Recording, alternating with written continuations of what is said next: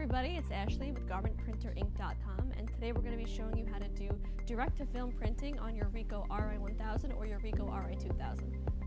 You will need to make sure you have the following supplies on hand, and that your ColorGate software and printer firmware are updated with the most recent release.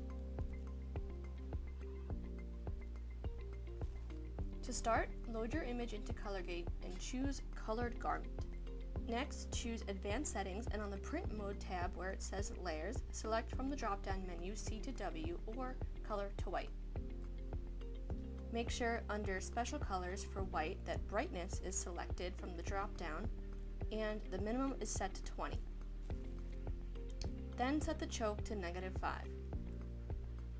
On the Color Correction tab, select White. Click the square in the top right corner of the graph and change the output to 75%. Then click OK.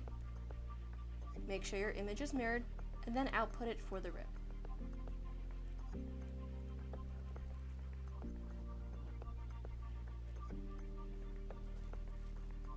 You can now record the file on the printer and prepare to print. Place the DTF film on the center of the platen and secure both sides with a piece of clear tape. Be sure that the tape lays flat and does not cause the film to bulge up. Once secured, simply adjust your platen height and you're ready to print. This is a good time to prepare a workspace, such as a table with your tray for applying the TPU powder to the print. When printing is complete, remove the tape and carry the printed film to your tray. Be sure to wear gloves while handling the TPU powder. Apply a modest amount of TPU powder and roll it over the entire print, allowing the excess to fall into the tray for reuse. The powder will adhere anywhere there is ink, giving the image of a frosted appearance. You can hold the print over a garbage can and flick the back of the film to knock off any excess TPU powder on or around the print. At this point, the print must be cured.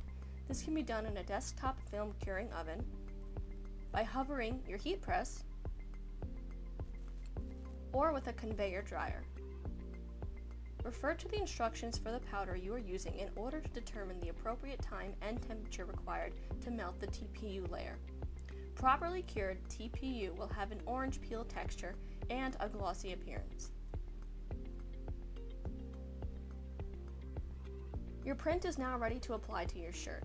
Align your image on your shirt, cover it with a sheet of craft paper, and press at 325 degrees for 15 seconds on medium pressure. Remove the shirt from the press and allow the print to cool completely before peeling. The last step is to cover the image with a sheet of craft paper and repress for 5 seconds.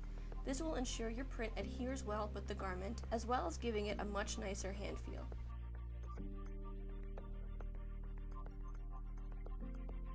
Thank you so much for watching and hope you enjoyed this video. If you have any questions or comments, you can reach out to us via email or our support line.